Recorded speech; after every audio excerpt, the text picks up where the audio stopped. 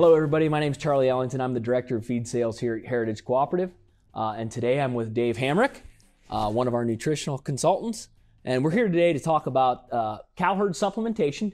I know in a previous video, we talked a little bit about mineral programs and the different types of mineral. Well, today we're going to talk about further supplementation of that. So, you know, Dave, there's a lot of options on herd supplementations. And, you know, today we want to cover quite a few of them. Right. And I mean, you have cattle yourself. Yeah. Cattle. What are some of the things you think about when you think of supplementation of the cow herd and where you're going to go with that as you feel it's needed? Basically, we're cow-calf operations, so we've got cows, and that's where I really think of body condition scores that we need to really achieve. So feeding some additional energy and protein, and the options that we have with a Purina product called AccuRation high-fat tubs and or the 3013 tubs come in handy to achieve those, you know, body condition scores. You know, we're actually looking for a body condition score of 6 is ideal. And, you know, when those conditions deteriorate, especially the last trimester of gestation and the first trimester of lactation, we're looking to increase that protein and energy needs. Some of the products that will help us achieve that are what we've got, the intake modifying AccuRation high-fat tub. And that tub is kind of designed really to kind of hit both areas, protein and energy. And the energy portion of that's like a 10% energy in those tubs. Consumption rates are like 1 to 3 pounds on a tub. Kind of designed, one tub will do 10 to 15 head. And the intake modifying technology that's in there is kind of like eating smaller meals more often. Actually, they'll kind of consume more hay or even pasture on this product, which will kind of get you more consumption of those products, and then better utilization with the NPN that's in there also, and the intake modifier. So you think about those, I mean, obviously we're talking about supplementation, and we've probably come to a determination of, okay, we need supplementation. We know, okay, body condition score is going downhill, but before that happens, I mean, is there anything we can do to help customers, our beef customers and our cattle operators? Can we help them in different ways to say, hey, look, you're going to probably need supplementation at a certain time? I mean, are there things we can do to help them with that? Yeah, things we can do. You know, I guess what comes to mind first is hay sampling, kind of deciding, you know, whether the nutrients are there. Actually, the AccuRation tub is kind of designed for if our protein level of the hay is less than 8%, and we've got that ahead of time. We know that before we're going into that last trimester, first lactation, then we can supplement those tubs. We already know that we're below that 8% protein level. So that's one thing that comes to mind that you can do for that. Yeah, and I mean, in all honesty, these forage quality is kind of probably the key there. I mean, forage is your number one biggest dollar spent on a cow-calf operation in particular. And when we get into supplementation, it's because we need more than what we're just being supplemented. You know, I hear guys every now and then will come into one of the stores and they'll say, you know, forage is getting short. I'm running out of hay. I'm running out of pasture. I'm running out of this, so I'm going to supplement a tub. Is that exactly what we should be doing, or is that kind of a counterproductive if they're running short on forage? Yeah, it could be counterproductive if we're running short on forage. This is kind of to help supplement that. So I guess I'm saying that it's probably a part of the solution, but maybe not the whole solution. Yeah, and I mean, you got to understand that Dave talked earlier about how these tubs will actually bring up forage consumption a little bit, and that's the design there, is that we're feeding the rumen microbes better nutrients, and so what happens is they actually digest faster, and so even that poor quality forage ends up getting digested faster, and so we actually go through more, and so we get more energy into them, and we maybe get them what they need, but it's not necessarily going to help us in a time when hay is short. Right. I mean, we may need to think a little differently when we're doing something like that. Right. So maybe at that point, the tubs or even the high-fat tubs aren't the exact solution. So Dave, you talked about the high fat tubs a little bit.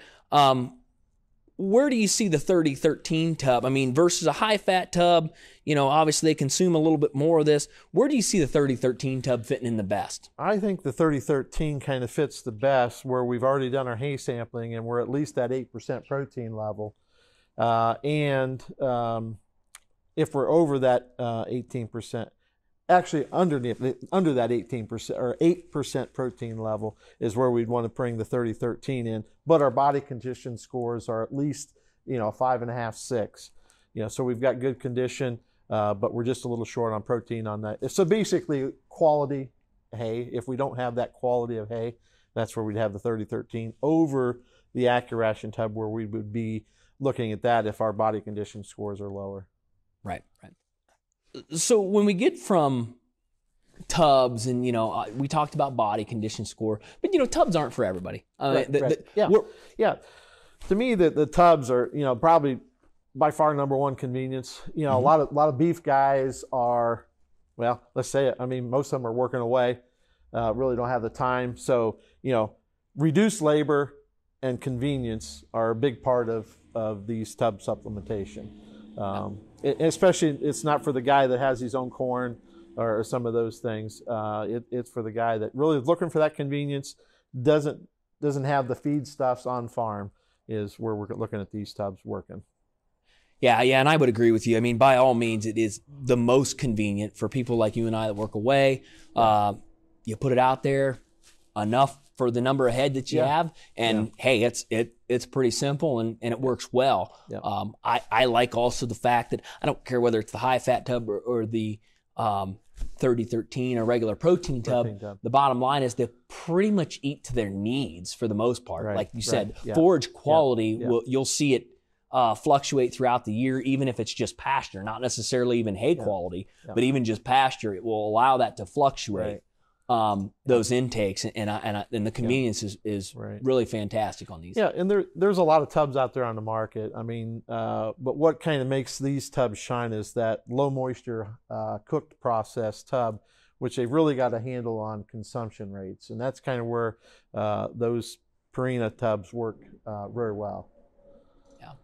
Yeah. I mean, and so when we move from there, I mean, one of the thoughts that I go to is, okay, I've worked with a couple producers where lots of cattle, lots of pastures all over the place. And the bottom line is that we can't always see every group of cattle every single day or whatever the case may be, especially on stockpile grasses and different things like that. And, one group or something slips out. And when we look at their body condition score, they're on the lower end. I mean, it's going to be pushing it with our hay qualities to even utilize a couple of these products. And when we get to that point, to me, there's a few options, obviously. We can go to some additional technology type feeds, which would go along the AccuRation line to like a range supplement, which is a super high fat, super high protein, more of a granular feed. And we can blend that either with corn and or straight, depending on what we think the intake and the energy needs are, and feed those to those cattle, whether they be in a, I'm going to call it creep feeder or steer stuffer situation. Obviously, the creep panels aren't going to be down if we're trying to supplement cows, but we get into a situation like that. That's where we need more energy. We need more supplementation than what they're going to be able to consume here. From there, where do we go? What if we need even more than that? I mean, so, some options might be, whole shell corn or shell corn and corn gluten as a couple of options that come to mind as far as if we're talking about more poundage that we need based on body condition and if we need to get there. Both of them all require more equipment and more time and labor to get to those, but it kind of is dictated by the body condition score of your cattle.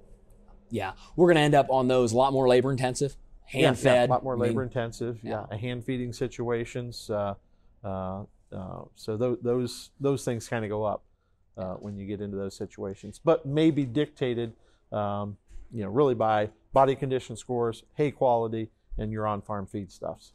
And so, we talked about shelled corn. You talked about I think you may have mentioned some of the different byproducts. So, there are some options there where we look at corn, soybean hull pellets or soybean hulls, gluten, maybe even distillers in certain areas. But those different byproducts. So if I'm a producer and I'm saying, okay, that's where I've got to go. That's where you and I have talked about as a consultant to producer. We've talked about this is what I need. What are some of the things I need to be watching for as a producer to be making sure that I don't miss anything supplementation-wise with those hand-fed Well, with products? those hand-fed, I mean, you talked about the ingredients there. I'm not sure we talked about, vitamin and mineral supplementation in there.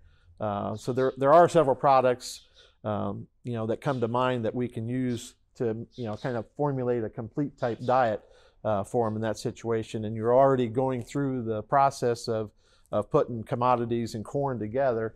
You could bring in a balancer pellet or a formulator type mineral products or things like that to kind of so that we got a total mix ration then. So that would be more like a complete feed, something like we offer. Even pre-bagged. We've got some different completes that are ready to go. Hand-fed supplements, not just the basic commodities. Right. Several options in the Heritage brand. Oh, absolutely, absolutely. Yeah. But even on those just base commodity rations, the one thing I think about is making sure that we still have that mineral supplementation. Obviously, Tommy and I talked about minerals earlier on a different video. I want to make sure that those cows don't, this time of year in particular, they're producing the embryo that we're going to breed. Right. 60, 90 days prior to our when we actually have them bred, have the animal bred, whether it be AI or bull bred. Right. So we need to make sure that we're still supplying the right amount of minerals. And when you get into those byproducts, one of the first things I think about is phosphorus. Okay. And when all those byproducts, corn, gluten, any corn-based byproducts, really high in phosphorus. So what do we need to be watching for there? We talk about it all the time. To me, we really got to pay attention to consumption rates on mineral. Our target rate is 4 ounces per head per day, and if those typically if they go down, then we got probably high phosphorus levels in our grains. Which, going back, is another option to putting mineral in the feed. We can have free choice mineral out there also, or one or the other, not both. Right. To me, the good thing with the free choice mineral piece to that is that the bottom line is the cow will typically consume to what they need on a phosphorus and salt level. Right. So as long as we're supplying enough, they're going to eat to their needs. So they may not touch that mineral feeder, and that's okay as long as we know they're getting enough elsewhere. Yes. And even with these, I mean, if a guy is supplementing with the tub minerals, to me, leave your free choice mineral out there. If they don't eat it, that's okay. Let's talk about the minerals that are in here. Yeah. You can leave it out there, not really necessary, but you can leave it out there. Right, exactly. To make it even more simple, So that makes the convenience here even better yet. Yes. So you're a cattle producer. You've been in the industry for a long time. What's some tips and tricks when it comes to cattle supplementation? Just things you do annually or whatever, every few months, whatever, to make sure that your cows are staying in the best body condition. You don't need any supplementation, and or when you do, what are some things that you do to help those cows out? Well, typically, to me, it kind of starts in the spring. Really, it's hay production. Knowing when we start making hay. Do we make quality first cutting hay, or are we in one of those years that we're not getting first cutting hay made until the end of June or 1st of July? So that's kind of the first indicator how we're going to be ending up in the fall and winter. So knowing that as we're going into it, if we're in a good production year, then we know that we've got our protein needs taken care of. And then, once we get into those time frames, if that's the situation, based on body condition, then is where we would supplement maybe some grain set up for that. So, and it basically off of body condition. Now, if the year is where we know we've got poor quality hay, then we may be doing some things sooner in the fall, to pasture rotation, making sure we got good body conditions going into fall and winter. So that might be a thing that, it's a variable kind of based on our hay production. Yeah. Yeah, I mean, obviously, the idea, in a perfect world, at least for me, a cow-calf operator would have free choice mineral and either pasture or quality hay. Right. And the cows would stay in great condition. Yeah. Calves would wean at the weights that we want. Ideal situation. Ideal. Yeah. Let's face it, we're obviously in Ohio. Yeah. We never have of ideal variables. situations. That's why we got a lot of products for a lot of variable situations. Right. And I mean, I just think that the key here to me is just selecting that right need, and not maybe selecting it too late, managing to the point where we're selecting that need at the right time. I mean, we can save ourselves a lot of money if we select a supplementation program earlier rather than later. Would you not agree? Yes, agree. Yep. Be prepared for what's to come. Yes. Yeah. And I think that helps with some of the services that we can provide, forage sampling, and then actually bringing back what, from our cow program, what basically that forage will supplement or sustain. Yeah. Do we need supplementation? And then from there, how much supplementation? Right. And those are all things that. And those sampling. I mean, you can do those samplings, month after harvest. So I mean, you got plenty of time to plan for that fall and early winter. So the other thing I see a lot is, obviously, guys maybe have a hay barn, something like that, and they're making all their first cutting hay, and they jam that in that hay barn, and then the second, and then the third, and then the fourth. And how do we typically feed it out? Yeah, from front to back. so yeah, and that just goes along with the planning part. I mean, you've got to rotate those. Really, how we do it, we kind of have 5 or 6 options and accessible to those 5 or 6 options. So you're not stacking that first stuff in the back and the last stuff that came in. So that you're not feeding the first cutting when you don't need to be, or second cutting when you don't need to be. So no, having it variable so that you can choose what you need to feed at what time. Yeah, and I mean, let's face it, if we've got poorer quality first cutting but really good fourth cutting, we might be able to blend those and avoid supplementation altogether. Yep. So and by doing that, and as you get started and everything, I mean, as your body conditions maintain and hold, then maybe we don't. But as they come down, really the key is really paying attention to the body condition, because it can change quickly. My goal always is if I could get a guy to feed mineral 4 ounces a day, 365 days a year, is our goal. I mean, and make high quality forage. Not high. It doesn't even have, it make quality enough forage to maintain those cows, to make sure that we don't really need any additional supplementation. That's where it's at. I mean, that's where at the end of the day, it's profitability for the producer. Right. We're a feed company. Sure, we'd love to. I'd love to sell feed to everybody, right? But they're all tools in the toolbox. That's right. What they are. Bring out which one you need when you need to. Yeah. I agree, and that's the key. And I think when you really sit there and you talk to all of our consultants on the beef front, the key is making sure that we give you the right tools to add to the profitability and the success of your operation. Yeah. So if it just means mineral and feeding the right hay at the right time, great. We'd love to help you with that situation and help you manage through that. And of course, supply your mineral needs. If that means that, hey, we didn't make as good a quality feed this year, here's where the supplementation comes from. And so I think probably the biggest take home for me is that there are people like us out here, in particular more in your role, that consult every day on farm, at the farm gate, on how to work through these situations.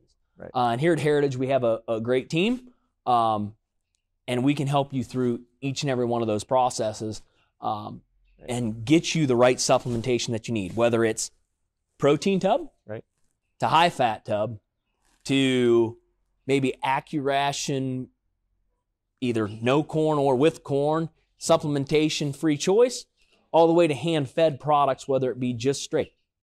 Basically, that we hit all the right supplementation needs for the individual animal and the individual producer. Basically, individualized solutions for each and every operation that's out there. Right. And I mean, that's why we commit the money here at Heritage to having a team on the road that will help our producers through those situations. And the many varied products that we have. I mean, they're all different situations. It seems like we got a mountain of products, but it is for a lot of different situations. Really no better time than now to take advantage of pricing. We do a booking, have for probably 20 years that I know of, on tubs and mineral, and we are going through that right at the moment. And actually a couple of these tubs right here are actually on that booking. No better time to buy it now based on price with the tubs and loose mineral. We've got a booking going on now till March 22nd is the booking, and then pickup time I believe is April 19th. So if you could get the orders in. Yeah.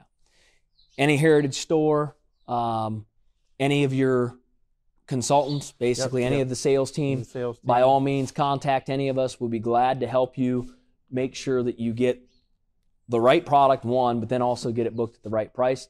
Purina has offered out some discounts in order for us to offer that to you. So we're glad to partner with them again on both the tubs and the loose mineral. And so, with that, I think we thank everybody for their time. Thank you for your time and business. By all means, questions, concerns, comments, reach out to your local Heritage sales representative. We'd be glad to help you out. So thank you. Thank you.